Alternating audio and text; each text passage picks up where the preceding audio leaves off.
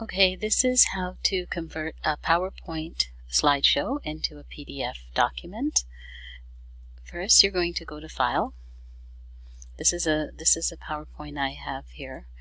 You're going to click on Save As. Then you're going to choose PDF.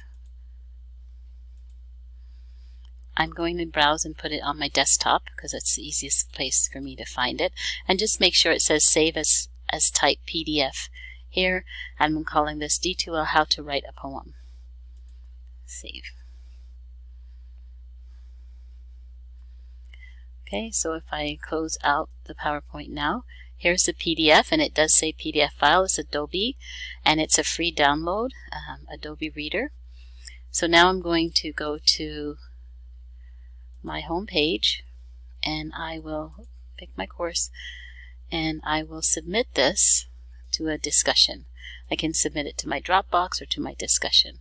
So I'm just going to choose the assignment link, start a new thread, give it a title. I can also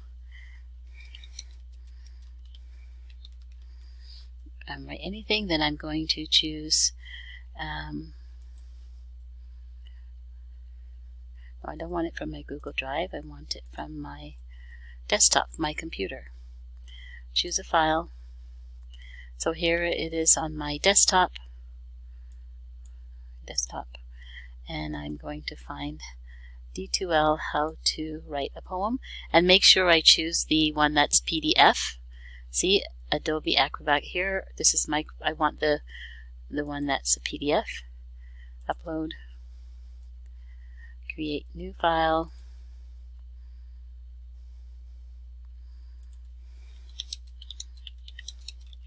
How to write a poem. Insert. Oops. And then I will post. And here's my post.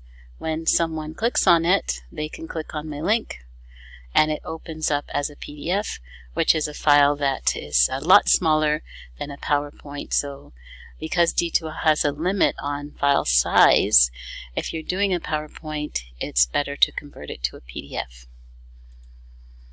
Thank you for watching.